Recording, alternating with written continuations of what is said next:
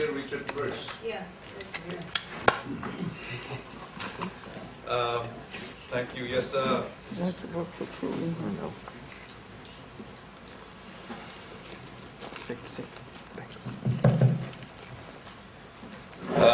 think the chairman kind of said everything I was going to say in my bullets. But just to give you an idea about the numbers that he's talking about, as far as the what's gone into the portfolio and what's come out, and we have these numbers. Overall, the total contribution that has gone into the portfolio is around $147 million. The total that we've withdrawn since we started withdrawing is over 200 million. So just to give you an idea of I guess the investment side of it, it has been growing. We've actually withdrawn more than what was put into the portfolio, and yet we still have around $266 million left.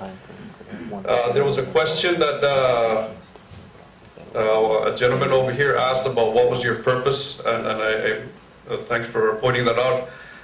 CRA purpose. When CRA, we actually encouraged several years ago for the CRA to organize and form. Why? Because you guys represent a large portion of the population. You have a strong voice. There is strength in numbers, and when it comes to legislation or ideas about retirement issues, especially those things that are going to affect your pensions, your voices go much further than ours. When we go talk to our leaders, we are another agency begging for money, whereas you are the voters. As far as the reduction of benefits that Oscar asked me to touch on, we don't want to reduce your benefits. We want to continue your benefits. But the reality is we are hardly getting any financial support by the way of contributions. To give you an idea of what we've actually received, in the past 12 months, we have received about $400,000 in employer contribution for local employees. That's $400,000. There's no way $400,000 will support $63 million in payouts. As far as I know, there's some emails that were going around about is the federal employees sheriff paid? That is paid up. That's the part that's being paid consistently. Just to put it in perspective about what our chairman said about they pay up before the court hearings, it's mostly just the federal portion. So I just wanted to touch on those numbers to kind of put things hopefully a little bit more into perspective.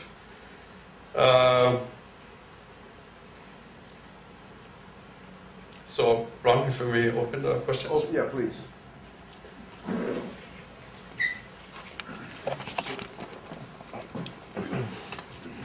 There's been talk about extending, well, the retirement fund theoretically, or the pension funds are going to expire in 3 years approximately, and there's been talk of extending that period by reducing the amount of the pension that we get every month. And there's been talk of reducing it by 25% or 50% or some number in between. How are you going to ask us, how is it going to be determined which figure of reduction is going to apply? Are you going to ask us that here tonight? So are you going to explain it so that we can give you our sense of how we feel about that? Or how is that going to be decided? It's a very good question, thanks. We are not going to ask you to decide on that tonight. The way we foresee this happening is through the court process. As you all may be aware, we filed this thing called a motion for reconsideration and equitable relief. And in that request, it doesn't recommend one option. We basically state the facts. We have been forced into a corner here where there's just no support, financial support, not enough to meet the payouts. And with the assets that we have, we're looking at 3 years or less. But to your point about how it's going to be decided, what we've requested, well, first of all, CRA is an intervener. Judge Govendo has allowed the CRA as an organization to intervene in the lawsuit in front of his court. And so we've asked for him to order that a group, including representatives from the CRA, retirement fund, and whoever else that he might feel would be beneficial to that group, and to decide or at least discuss what would be the appropriate amount. What that amount would be as far as cuts, I couldn't tell you right now. Yes, I'm a little confused. You know, if I would go to court and you were the judge and you told me to pay Ruth $10 and I never paid her $10, I'd be in contempt of court. And the judge might send me to jail if I'm in contempt. So I'm trying to figure out why the government or whoever is supposed to owe us the money isn't paying the money that the judge said they should be paying. How are they getting away with it, right? Like it seems pretty much the contract. I think it's like you said. It's a little bit more complicated than that, and I will try to answer it. I know that the last court hearing, we were very close to being very sure on what the next action is, because that is a very good question, sir. And it's not that we were beating around the bush, but we were going down court procedures. What's next? What's next? What's next? What the defendants are saying, we have to go back and challenge it, and we were going back in court. So we're playing footsie. Okay, we were saying this is what we want, they're saying this is what we want, and we keep fighting. So I'm not a lawyer, but I think you can understand what I'm saying. So last hearing, we were supposed to have gone in there October 2nd, or yeah, that's October 2nd, we're in October here, and get more finite information. And I know that in that hearing, we were supposed to get property listing from the NMIRF government and a lot of clarifications on the judgment. I don't know what I can say or not say because we're in court, but there were a lot of things we were trying to do to clarify. And yes, you're right, sir. Why don't you just pay me? And I'll just say some things that some of you already saw in the paper, everybody's talking about. Somebody, because it's a different form of government. The retirement fund is just watching the fund for you. We have the executive government that's supposed to make sure the money comes to us. And then we have the legislature that appropriates the funds. So it's going through all those loopholes, trying to find a way to have that money really reach us. And I know, I must say that I know that I get so passionate, but we're all doing our best to try and get it done. It's just that the legal system that we're in right now is sending us in circles. I'm not saying we're not going to get there, but I could have sworn, I thought that by October 2nd, and Council, I don't even know if we're even still having that hearing, but we were supposed to have a hearing on October 2nd. So if that's already moved and it's gone, so all we're hoping now is that if we are successful in the remand, if I should say that, and it comes back down, we should be able to see a lot more light. But I was really crossing my finger that that would have given us more light on how strong our judgment was, because that's all it was about. Is your judgment strong? Well, you got a judgment already, right? Yes. Yes. Isn't there a judgment? Yes. Yes. Yes. Yes, there's a judgment. Yeah, why isn't the judgment followed or pursued? The answer is that the judgment cannot be carried out because the legislature has to appropriate the funds to give it to the retirement fund, and the legislature That's a long refuses. history. We all know that. When the law was passed to establish a retirement fund, there was something in the law that says that the employer must be contributing at a normal rate or whenever the money is due. I was employing too at the time, and I was paying by share. But after '86, when I retired, I don't know whether payment has continued. I understand from talking to some of the legislators that every budget year they include the money that is supposed to go to retirement fund. The question is, why isn't the money paid to retirement fund? Yes, Mr. Cabrera. I'm not finished yet.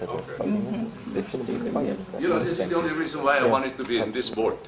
Because, you know, I think there's all kinds of things that, you know, it's all treated as a one unit of government, I suppose, the retirement, but it isn't. Yes. The trustee sits there entrusted with the retiree money. You're supposed to be protecting the money. Every time the governor doesn't pay, you got to take him to court. From way back, 20, 25 years ago. You know, if you don't get the money you're supposed to get, I know what's happening.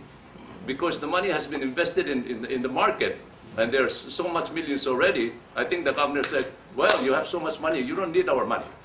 So we don't have to pay it. But that's not the answer. The law says you gotta pay it, you gotta pay it. And if we had been receiving that money for that long a time, we would have maybe $1 billion already.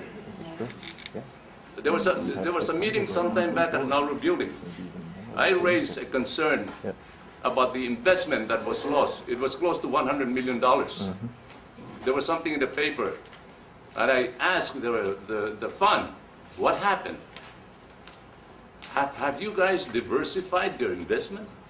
Have you been investing money in maybe you know, questionable investment?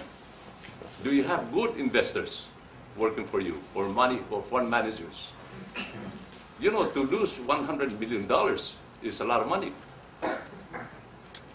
Maybe somebody is not keeping a close tab or being vigilant on how the money is being invested. Then we see in the paper that, you know, all your money managers and consultants and whatever you are leaving because of a particular law that was passed. If I may address, Mr. Cabrera, you're absolutely right. Every year there is an amount that's budgeted.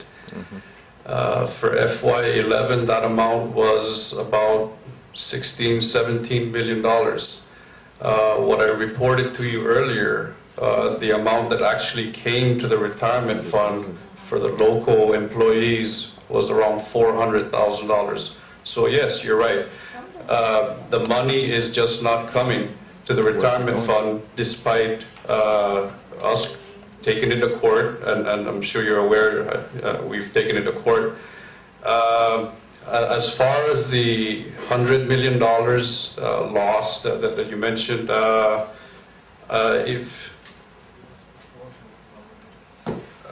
I guess you mentioned it was in the Nauru building, so that was many years ago, before my time. But I also reported earlier that the total that was contributed to the retirement portfolio was around $147 million. So if we had ever lost $100 million, we would have been broke 15, 20 years ago, maybe even sooner. So I don't think we ever lost that $100 million. Maybe.